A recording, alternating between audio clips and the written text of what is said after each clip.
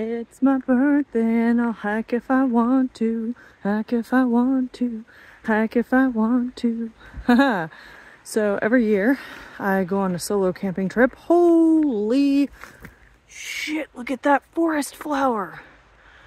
Nope, story's gonna take a break while we get a close-up of this beauty. Oh, wow. Look at that. That's amazing. Like, it's just hanging out here. Oh, the light is all sorts of tricky. I was about to say fucked up, and then I caught myself, and then I was like, I might as well. That is so unbelievably beautiful. This whole place is spectacular. I'm in the Olympic National Forest, one of my favorite places on earth for realsies. Anyway, as I was saying, every year for my birthday I take a solo camping trip and I go somewhere, well, beautiful. Nature, yeah. I find most of nature beautiful. But this year I was feeling called by some giant fucking trees, and this place delivers. Anyway, I would highly recommend solo camping trips.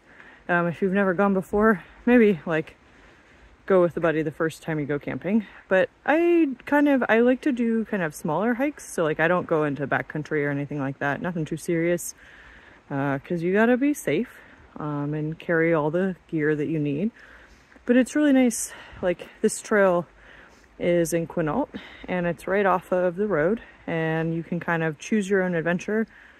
I'm stringing a series of shorter loops together and just finding so many spectacular things. Like all these videos that I've been posting or making, whatever. We'll see which ones get posted. But they've all been from this loop. And these motherfucking forest flowers. Oh, and I stuck my face in a spider web. Whoops, sorry spider. And there's another one. Look at that, look at that.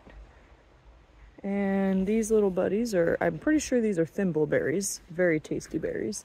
And they got cute little pink flowers. I love this place too because, well, the air is just amazing. It's like, this is what I'm supposed to be breathing. The moss just is everywhere because it is a temperate rainforest, and there is nowhere else on earth that is like this rainforest. I've gone on a bunch of little hikes. This is the last one that I'm gonna do, and then I'm gonna go see the world's biggest Sitka spruce. What up? It's like 2,000 years old. Ha! It's wild. Oh hey, an Indian plum. Right smack in the middle there. Boom. Anyway, highly recommend it. Get out into nature. It's very rejuvenating and reminds you of what is important, which is like enjoying life and having relationships and finding work that is meaningful.